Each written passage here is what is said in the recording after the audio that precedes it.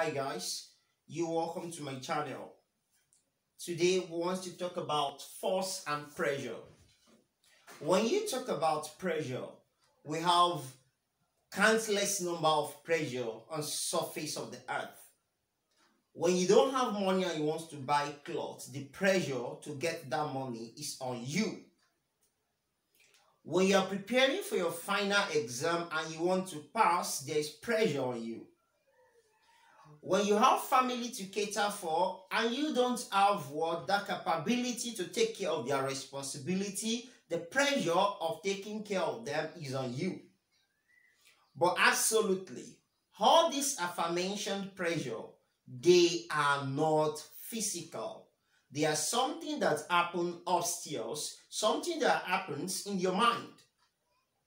But in physics, we actually discuss a physical pressure. When you talk about the physical pressure that we talk about in physics, it's also divided into two. We have the solid pressure. We also have the fluid pressure. And you agree with me that when we talk about fluid, we are talking about gas and liquid. Now, this is the most interesting part of pressure because of a lot of application of it. Although this is also interesting, in short, every aspect of pressure are very, very interesting. Now, for you to understand the fluid pressure better, there's need for you to have a concrete knowledge of solid pressure. Therefore, I'll be taking this class by looking into solid pressure and atmospheric pressure. Those are the two things we are to cover in this class. If you are yet to do that, kindly subscribe to this channel. Like the video, share with your friends and drop your positive comment. Thank you. We are going to start the class by understanding what we call pressure. If I pick this book and I drop it on my palm, this book definitely has a mass M, isn't it? And is exerting a certain pressure, a certain force that is equivalent to its weight on this palm. Now, since that force is directly perpendicular to my palm, the ratio of that force to the area of this palm is what we refer to as the pressure that this book exerts on my palm. Now, let's quickly see the reason why all of this happens. Whenever the ladies put on high heel, they experience pain, especially if the sole of that high heel is quite small. That is, a tiny sole high heel happens to give them more pains than when you have a big sole high heel. That is one. When your friend poke you with a compass, you experience what? Pain. Why do you experience that pain? Is it because it's a sharp object? No, not because it's what? A sharp object. But we explain why that is like that as we move. The same thing goes to when you have a sharp pencil. You know, when you have a sharp pencil and the other side that has a cleaner on it, the sharp part is going to what? Is going to give you more pain if you are poked with it than the other side. Why is it like that? When you have a sharp knife, you tend to cut something very fast than when you have a blunt knife. Why are all those things like that? They are all as a result of pressure. What is pressure? Pressure is defined as the thrust per unit area. Pressure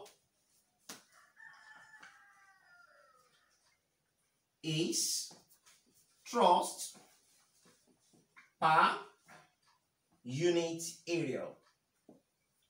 Cool. This is actually different from what you must have been reading or what you have in your textbook. Why is it different?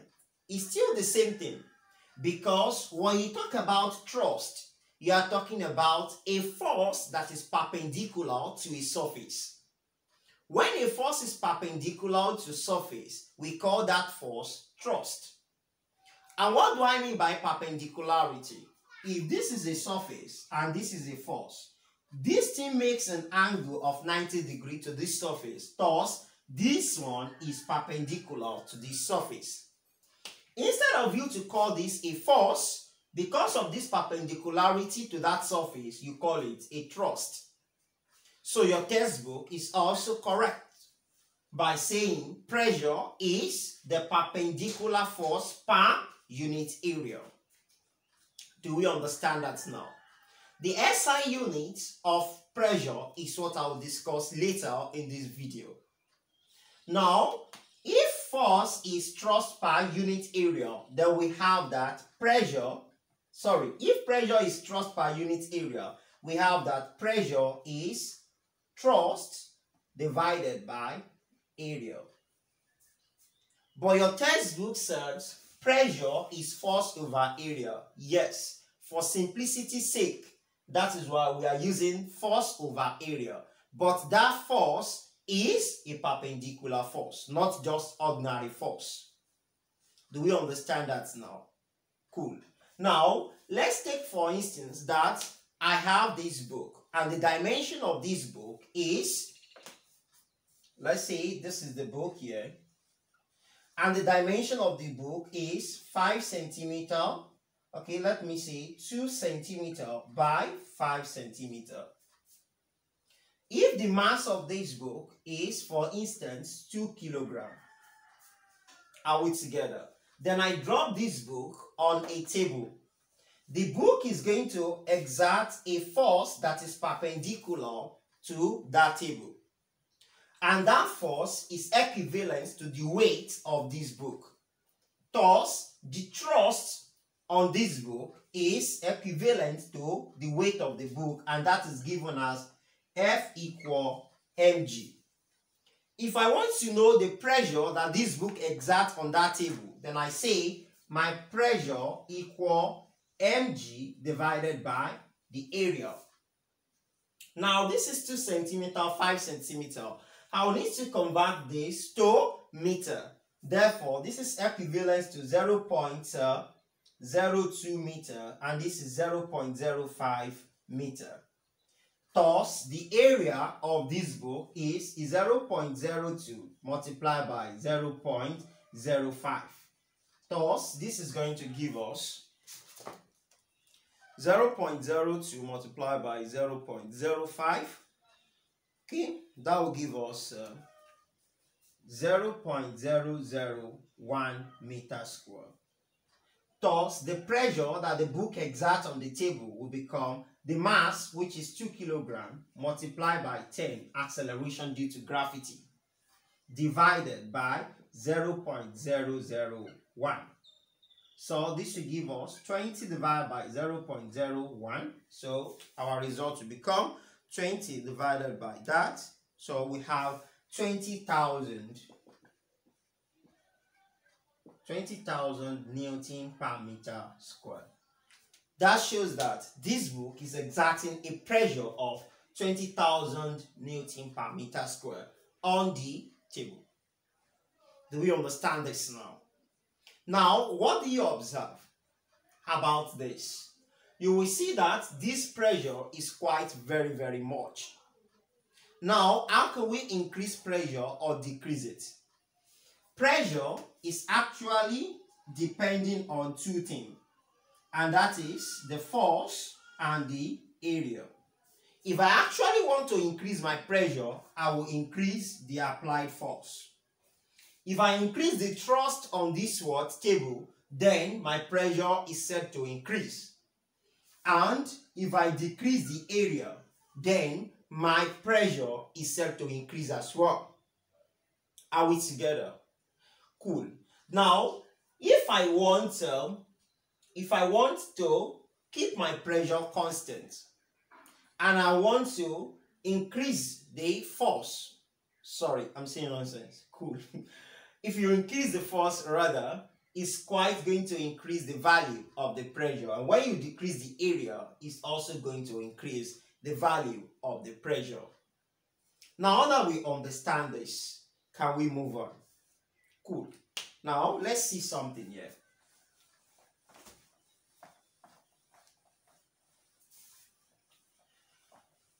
Now let's see the reason why when you use a compass to poke your friend, they complain and show they complain and also want to retaliate because of the pain, and they'll be like, guys, stop it. Why? The reason why they feel that pain is because the mouth of the compass is quite very, very small. Because of that small area, you have what? High pressure. Are we together now? Cool. And also, when you look at the girls that put on high heel used to be partially in contact with the surface of the ground, unlike when you are putting on a flat sole shoe.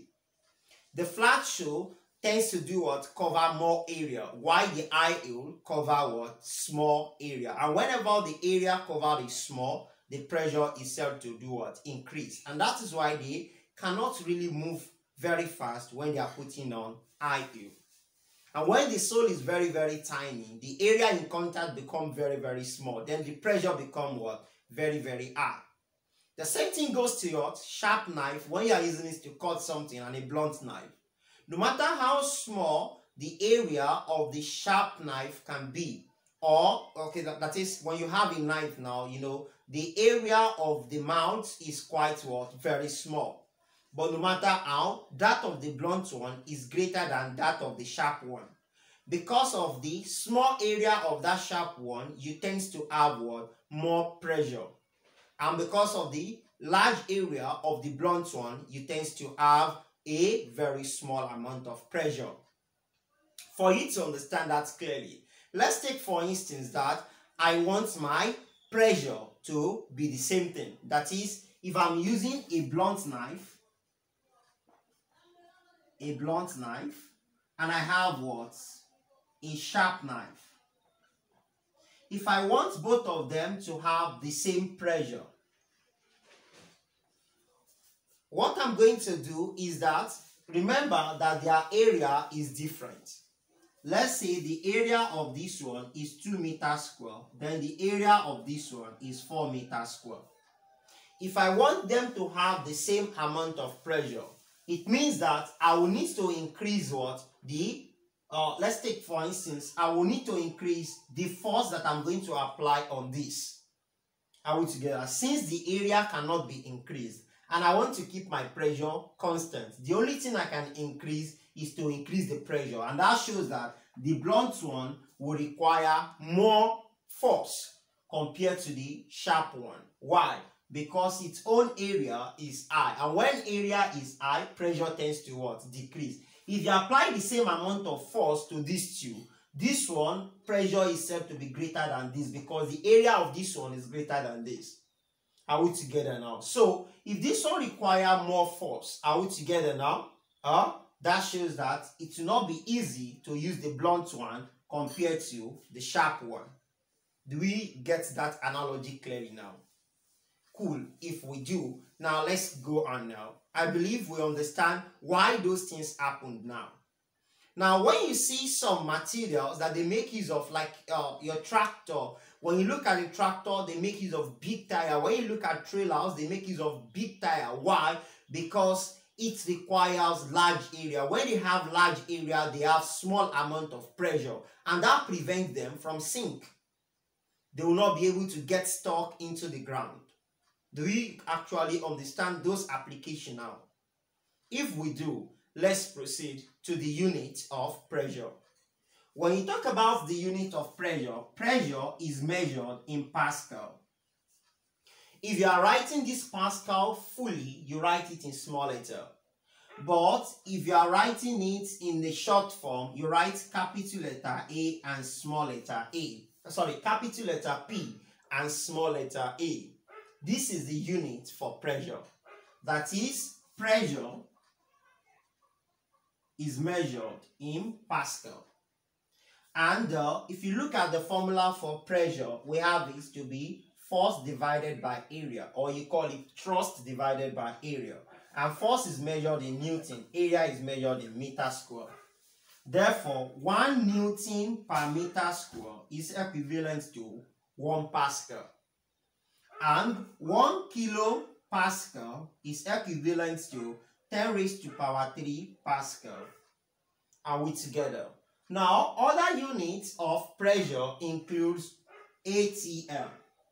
So when I have 1 ATM, it's not your auto teller machine. Are you getting this now? We're talking about atmospheric pressure. So 1 atmospheric pressure, or 1 atmosphere, is equivalent to 760 tons. Or you said it is equivalent to 760 millimeter mercury. Are we together? And what is the equivalent of this in Pascal? This is equivalent to 101.3 kilopascal. Are we together now? 101.3 kilopascal. That is the equivalent of 1 atmosphere. Do we understand that now? So 1 atmospheric pressure is equivalent to this. Or you said it's equivalent to this or equivalent to this. There are other units in which you can express Pascal, or other units that you can use to express pressure. Do you understand that now? Okay, guys. Now let's look into the atmospheric pressure. When you talk about the atmospheric pressure actually depends on elevation. Okay? Let's quickly look into that correctly now.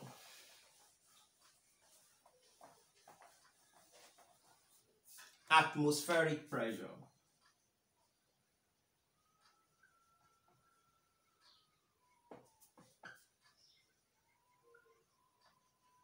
Now, when you talk about the atmospheric pressure, it actually depends on altitude. When I say altitude, you can also call it elevation, or you call it height.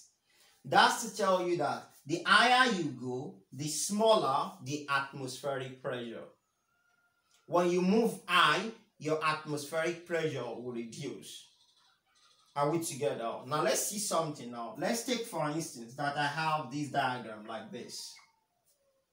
And I mark here as my sea level. So if this is a sea level, the atmospheric pressure at sea level, as we have been taught in chemistry, is going to be what? 1 atm. At the sea level, atmospheric pressure is equal to 1 atm. Now, this is a valley that is below the sea level. This is above the sea level on a mountain.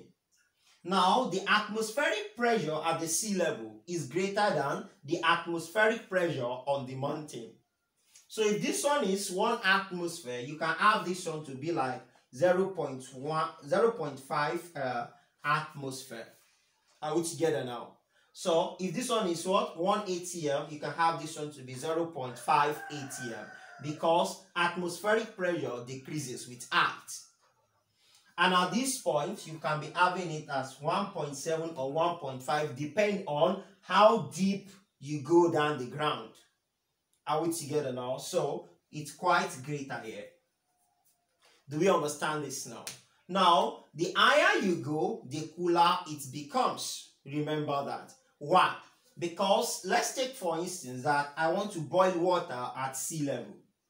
Now, we know that the boiling point of water at sea level is 100 degrees Celsius. But if we take it to that of the mountain, because the atmospheric pressure at the mountain is quite small, the boiling point would also what? Reduce. You can be having it like about 86 degrees Celsius. Then, if you decide to come below the sea level, you can now have it to be something like 102 degrees Celsius. So, as the atmospheric pressure increases, the boiling point of a liquid also do what? Increase. Do we understand that now? Cool. If we understand this now, the next question we need to ask ourselves, but before we ask ourselves that question, let me quickly recap what I said about atmospheric pressure. At the higher you go, the smaller It's because at the sea level, atmospheric pressure is 1 atmosphere. Are we together? But when you go on the mountain, depending on how high it is, it's going to reduce. Let me say something about 0.5 depending on the height. Then when you go below the sea level, atmospheric pressure is said to increase. So your atmospheric pressure actually affects your boiling point. The higher you go, the cooler it becomes. So as the atmospheric pressure reduces with height, the boiling point also do what? Reduce. That's to tell you that if I have a building, for instance, although they are still at sea level, but for better understanding, if you are staying downstairs and you are cooking, and I'm staying upstairs cooking with the same temperature, mine serve to do what? Cook faster than yours. Because the atmospheric pressure at the upstairs is quite smaller than that of the downstairs. I believe you understand that now. If you don't want to go on mountain. So if you actually want your water to boil very fast, you can go and boil it on the mountain. And if you want to spend time boiling your water, you can just go below the sea. Okay, let's go now. Why is it that when you go up, the atmospheric pressure reduces? We want to know the reason for atmospheric pressure reducing with height. Now, if you remember, when I talk about pressure of my book the other time, and what's the name of that, my book? It's trigonometry. Okay, it's awesome. If you have this book, you can get it somewhere. Now, pressure is given as a force that is perpendicular force. Note, it's not just ordinary force. And at the end of this class, I'm going to point out some facts about this now. Now, force all over what? Area. That is what we called, isn't it? Now, this is to tell you that this book actually exerts some certain amount of what? Pressure, that is, on this table, isn't it? And that pressure is, it has to do with the weight of the book. If I intend to put another book on it, what will happen? The mass will increase. Let's say I doubled my book. You know, my book is 2 kilograms in mass. If I double it, it becomes 4 kilograms. You see that the force tends to do what? Increase. Because if I have 2 kilogram book before, it's going to exert a pressure of 20,000 Newton per meter square, like we calculate the other time. But if I double the book, that is the mass increase, what will happen? The weight of the book will also increase. That shows that as we increase the amount of mass, the weight or the pressure would also do what? Increase, isn't it? Cool. Now, you will agree with me that everything that we call matter, they all have what? They all have the so-called atom in them. Now, as they have atom in them, those atoms, they also have what? Mass. The atom has what? Mass. Please, excuse me, let me check my camera.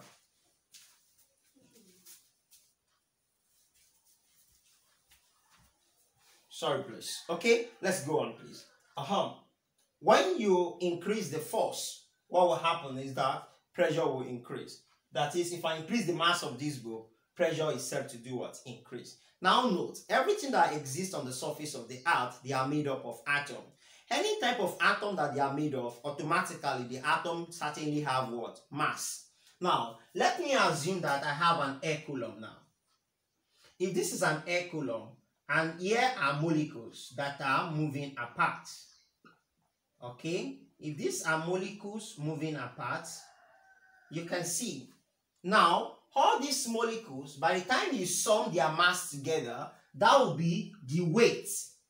Are you getting this now? The mass, when you sum the mass together, that will be the force exerted on this particular surface, because everything is acting on this. But let me divide it into segments. If I divide this to what we call the atmosphere, that is, okay, let me call this sea level rather. If this is our sea level, are we together now? If I count the number of molecules that I have here, I have 1, 2, 3, 4, 5, 6, 7, 8, 9, 10, 11, 12, 13. Are we together now? So let's say this is 13.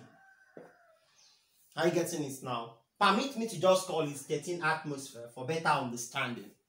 Now, this is 13 atmosphere. But if I move higher a bit, let's say this is above sea level.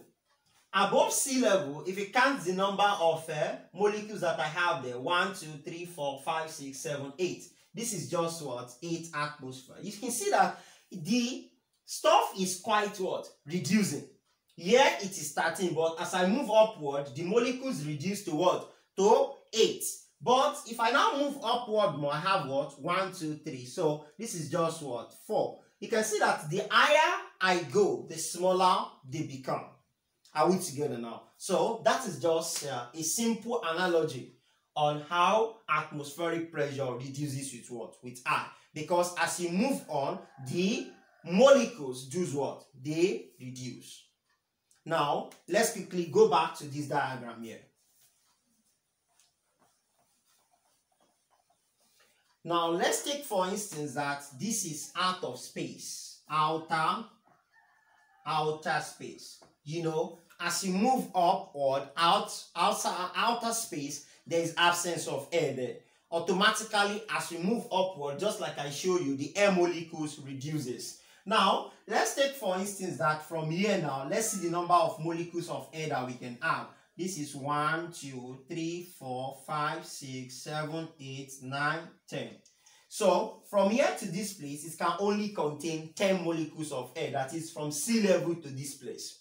Now, let's see if this one can also contain 10. This is going to be 1, 2, 3, 4, 5, 6.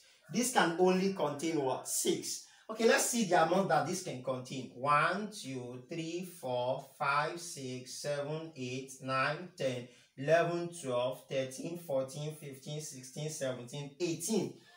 If you look at this now, if 10 is equivalent to 1 atmosphere, at this point is just 0.6 atmosphere. 1, 2, 3, 4, 5, 6. Are you seeing it now? Then here we have this to be 1, 2, 3, 4, 5, 6, 7, 8, 9, 10, 11, 12, 13, 14, 15, 16, 17, 18. This is what? 1.8. You can see that the lower you go below the sea, the higher the atmospheric pressure, and the higher you go, the smaller it is. And at the sea level, it's just what? 1 atmosphere. I believe we understand the reason why as you move upward, the atmospheric pressure does what? Reduce. Now, lastly, before we go, now we said that pressure is actually force, perpendicular force per unit area. So the perpendicular force, okay, per unit what? Area.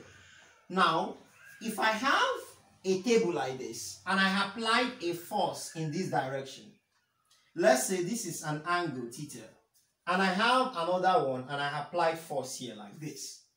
If you look at this force here, is quite perpendicular, Abi? And here, this force, is it perpendicular? This is A and this is B. Okay? I'm putting the question to you guys. Is this, do we have a pressure here? Remember the definition. It is thrust per unit area. That is a force that is perpendicular to this surface divided by the area. Here now, you can see the force is perpendicular, right? Now, this is what? This pressure here is going to be force over what? Area. Correct, because we have a perpendicular force. Is that not? Now, does that mean that the pressure here, because we don't have a perpendicular force here, does that mean that the pressure is equal to 0? Cool. You know, if I have my marker like this and I do make it like this, you know, it's actually exerting a certain pressure on my hand, isn't it? Therefore, we cannot say the pressure here is equal to 0. Do you understand this now? So what we're just going to do is to look for the vertical component. You know, the vertical component of this force is going to be perpendicular to this surface. So when you get the value for that vertical component, that is the force that we are going to use. Do you understand that now? Because this particular force, we have 2 components, the horizontal component and the vertical component. You can check my video on vector and scalar and you see how to resolute this particular vector so that you know the vertical component and its horizontal component. So the vertical component is the perpendicular force, and that is what we are going to use. Thank you for watching. We are going to make questions on this particular topic in our next video on pressure before we now move to pressure in fluid. Thanks. Don't forget to like, subscribe, and share this video.